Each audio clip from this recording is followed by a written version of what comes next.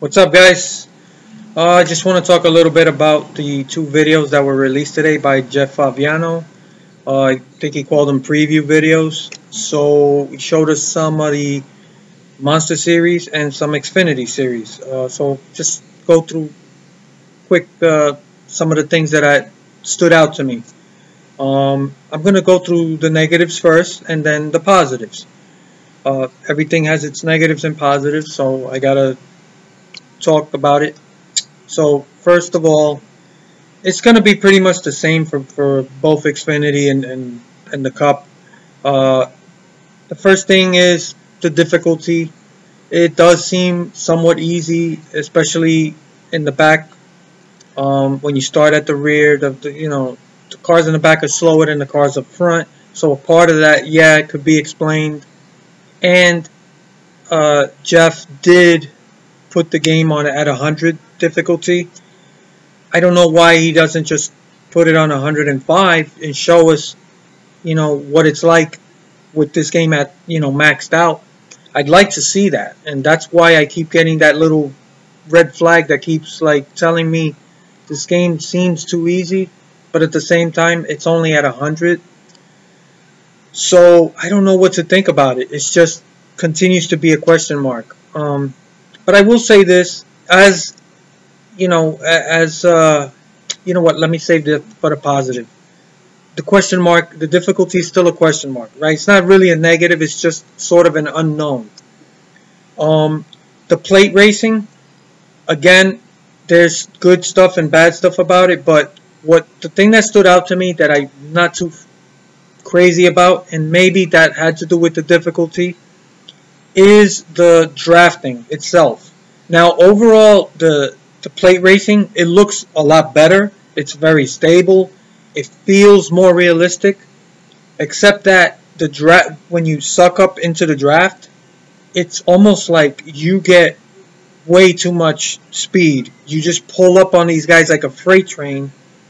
It's almost like it's overdone. I don't know if that has more to do with the difficulty setting, or if this is just the way that this draft works, where it's so noticeable and it really has that big of an effect on your car.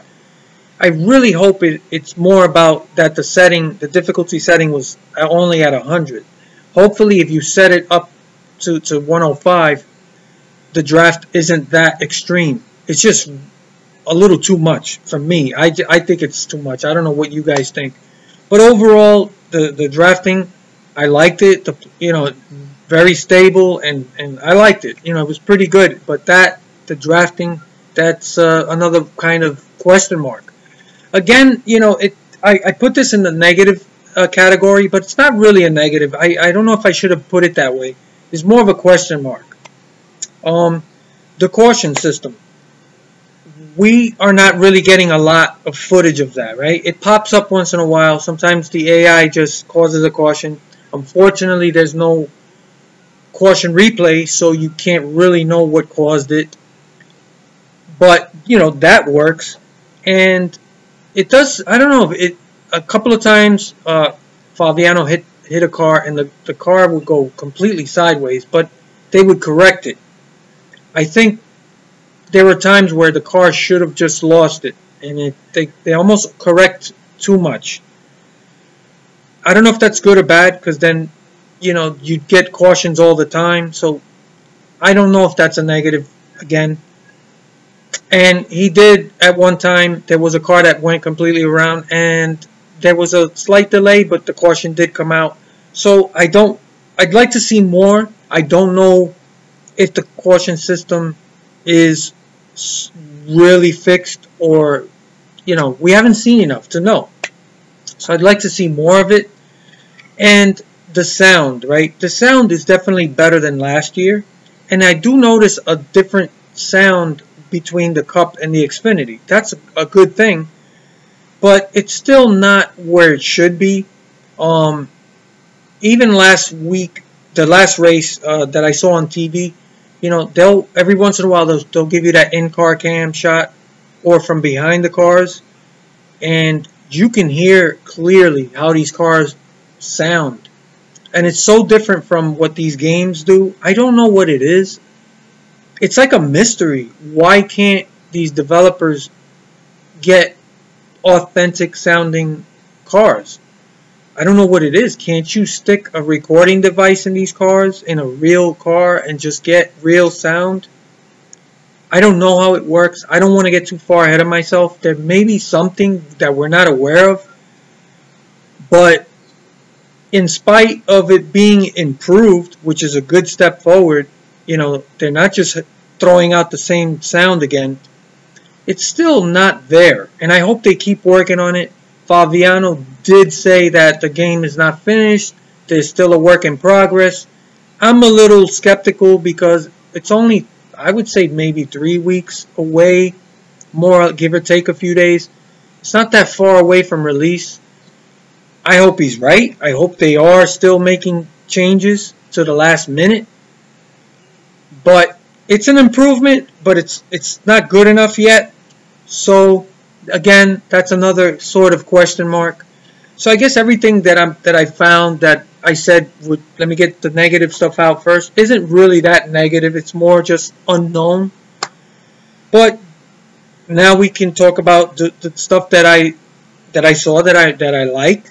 The graphics. I mean, I've been saying over and over that not to expect, you know, something that looks radically different from last year. And I still feel that way, but I gotta say, when you watch these extended gameplay videos, you can see a noticeable difference with the graphics. I mean, it's not like a huge step forward, but the game looks pretty good. And the thing that really stands out to me are the reflections and the lighting, especially in the night racing. When we saw the Xfinity car, I think it was at Iowa, I mean, that it looked good. The cars look good, the reflections and the lighting look good. And I remember going back to last year when we saw the preview gameplay, you know, I hated the way that everything looked so ashy, and that's not happening this year. The game does look noticeably better. Am I the only one seeing that? I don't know what it is. Is it just growing on me? The game looks pretty decent. Again, it's not on the level of other race games, right? But it's noticeable. You know, I do see an improvement. So that's a positive thing. The smoke effect is reduced. They clearly did something to dial it back. So it looked much better. The AI. I really think that 704 Games, if somebody was to ask me, what do you think 704 Games has done? What's the best thing they've done out of everything you've seen, right? One of the things I would say is, yeah, you know what, getting 40 people to be able to race online, and it works, and it's stable. I know there's some people that say they've had some connection issues, but honestly, I didn't see too much of that. And if there were issues, it was usually on the user side. You know, somebody just didn't have good internet access. But if you got a good internet access, and the thing ran pretty good. And I don't think any other game has done it as well as last year's game, as far as just being able to run a full field of people at the same time. I think that was a big thing. But I think even more impressive is, I think, what they've done with the AI. Now, last year's AI, I gave them a lot of credit because of the stability, right? We've been sort of hammered year after year from Eutechnics, the terrible AI, glitchy, real, all over the place, no sense of awareness. Now, last year, they did have issues, right? It wasn't perfect, but it was stable, okay? And they did run pretty decently, right? My issues pertaining to last year was the AI pit strategy, which was horrendous, okay? That's a huge issue that it's possibly a game-breaking issue that I really hope they addressed. And the fact that they just did not spread out. You could run lap after lap, and these cars would stay clumped up in packs, almost like plate racing. and I hated that, and that kind of ruined the racing, right? In that sense, it just took forever for these cars to start breaking apart, and even then, a lot of them would tend to run the bottom only. But the thing I've noticed this year, the AI spreads out. They spread out starting just in the first few couple of laps. They start spreading out, and they run different lines. So I see an obvious improvement, and that's a big issue that was a stickler for me. You know, I really hated that, and they did address it. It's pretty obvious.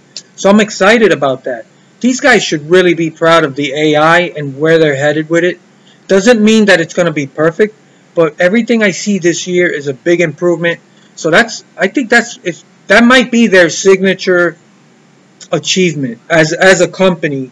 What they've been able to do with AI, it's really good. Okay, it's not perfect, and there's things that remain to be seen. Again, I haven't seen green flag pitting, so I want to see some green flag pit stops. I want to see duties, or even in a caution, like we had a few cautions where he pitted and whatever, but we didn't really notice if the rest of the field pitted or whatever. That's, the pit strategy is extremely important, and I want to see how that works. So we haven't really seen much of that. So I want to see more of that. I want to see more of the caution system working. The spotter, I like it. It's definitely improved, but it's not chatty enough for me. Now, it'd be nice if they give you an option in the menu where you can make it a real chatty guy that's constantly feeding you information. Or if you don't want to hear this guy talk a lot, you can dial it down. But I definitely want a guy that's constantly feeding me information. It's more realistic. It's what really happens. And sometimes I notice where he's driving, and even Favignano said it. He wants a guy who's a little chattier, right? And that's exactly how I feel. And there were many times where he's driving and he's like, talk to me. I want to know, is there a guy next to me? And there's a lot of times like that. So I'm still unsure, but there is a big difference. It does seem to be more accurate.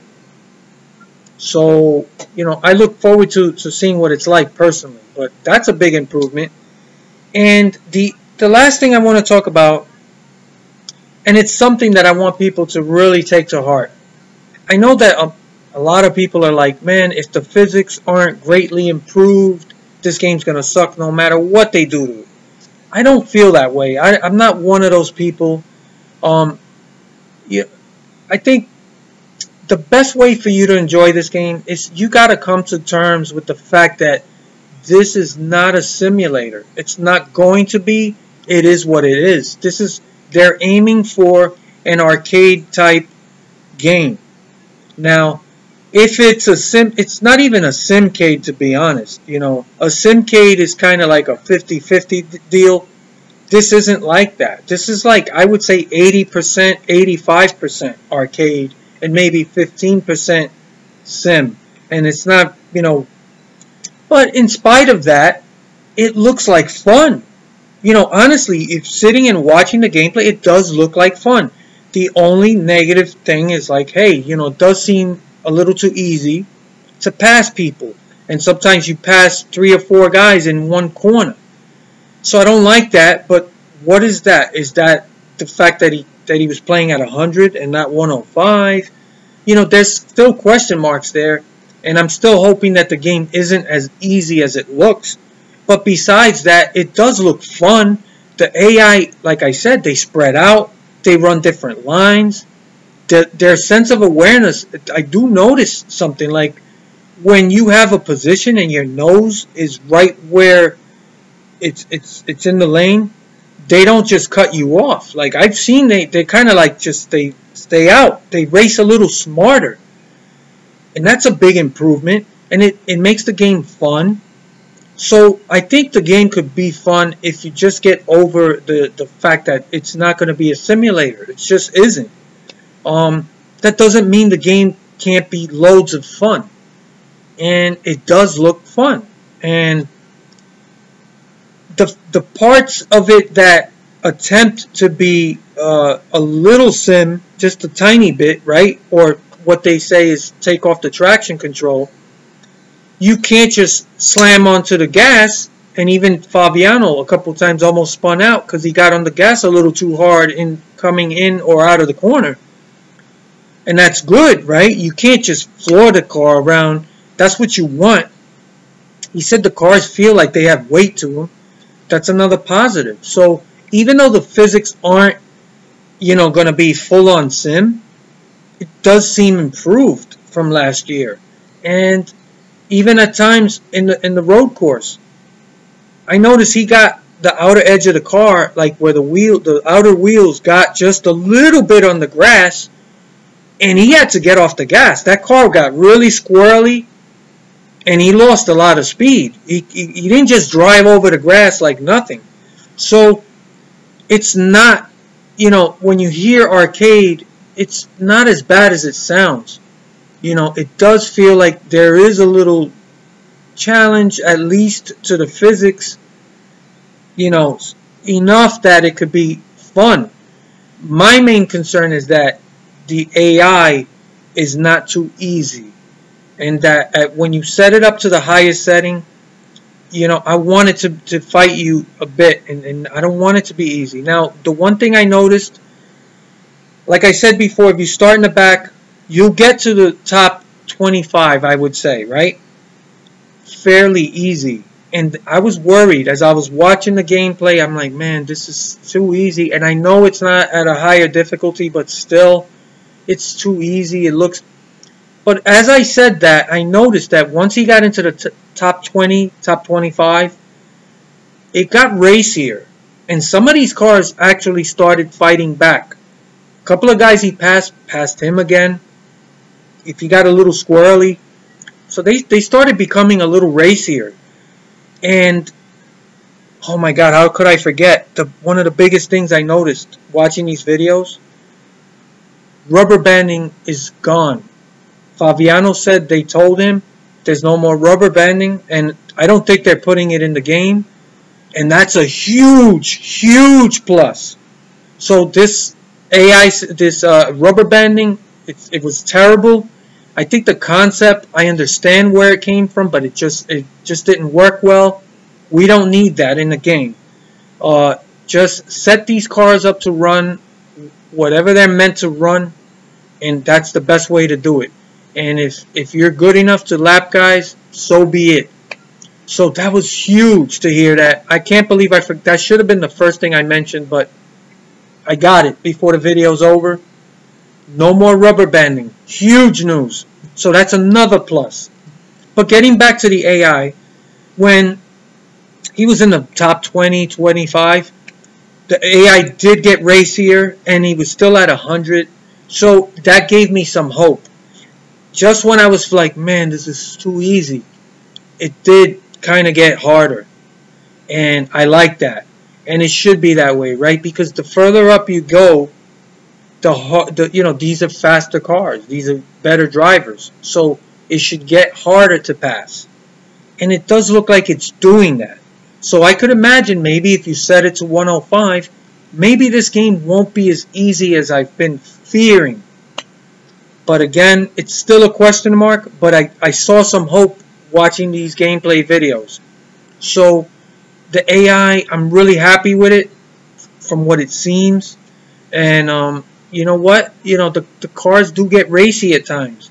And every once in a while, you do see the AI kind of screw up. I saw another point, I think, in the Iowa race. One car just kind of lost his line. He missed his mark, and he kind of moved up to the outer wall. I don't know what happened, but that was cool to see that, right? Instead of just lap after lap and everybody's hitting their mark, it's good to see that once in a while. I hope we see more of that. I couldn't really tell about tire wear.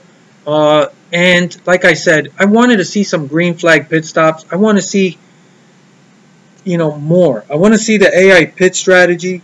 We don't know enough about that. I really hope they fix that, because that's a potential game-breaking issue. I want that to be fixed. But I'm really happy with what I saw for the most part. I'm really excited, man. This game, I really think the biggest hurdle is going to be just accepting this game for what it is. It's not a simulator. It's not, it just, you got to get over it. The physics do look improved. And if the AI races the way they should, and it gives you a challenge, you should have a good time. If you approach the game and accept it for what it is. It's not even a simcade. So I'm trying to help you guys. How do you get the most out of this game? That's how you do it. So I know what this game is meant to be, and I'm gonna approach it that way. And it does look fun. I see a lot going on, and we haven't even really seen the rivalry system, how that works. So there's still things that we don't know about, and this is I'm really pumped to see this. What do you guys think? That's what I thought of today's footage, and I'm excited, man. This is a good year for race games, right? You got Gran Turismo Sport coming out, Project Cars 2, Forza. I'm not a I'm not a fanboy, right? I'm a PlayStation guy mostly. I'm not an Xbox guy, but I'm not one of these guys that gets into these stupid fanboy wars. Forza looks amazing. So I may get that on PC. I got a PC for gaming. I'm going to show that to you guys.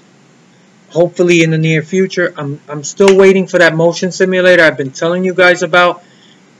Right now it's being held at a freight forwarder, but it's been built and it's been picked up. When it ships, I'm going to get a notification. They're going to send me a tracking number and all that stuff. It's taking a lot longer than I thought, but I'm the first guy in the U.S. to order this motion simulator that I told you about. The company's called Canis. Canis, just Google Canis motion simulator, and you'll see clips of it. You'll see what it is. It's the first motion simulator that works with consoles and PCs, right? I've been waiting for something like this for years. This is the first company to do it, so I ordered it, and I really look forward to reviewing it. I can't wait to show you guys. So, man, it's a good year for racing. A Gran Turismo Sport, it's a 4K. It's I believe 60 frames, HDR. And it works with VR. That's something I really want 704 games to look to doing, right? To making VR accessible to the NASCAR games. Because I wanna get into that too. So Project Cars 2 looks fantastic. Dynamic weather. So man, and Forza looks fantastic. It's also gonna have dynamic weather. We have so much to choose from in terms of, if you're just a car fanatic into racing, it's a good year. So I really look forward to these games. And NASCAR is really looking good, man. I know there's still some people that are down on it, but if you really just take a step back, take it for what it is. It's an arcade game. Maybe, just a tweak of sim, but it's accept it for what it is. It looks like it could be fun, right? So what do you guys think? And I'll talk to you guys when there's more news ahead. Later.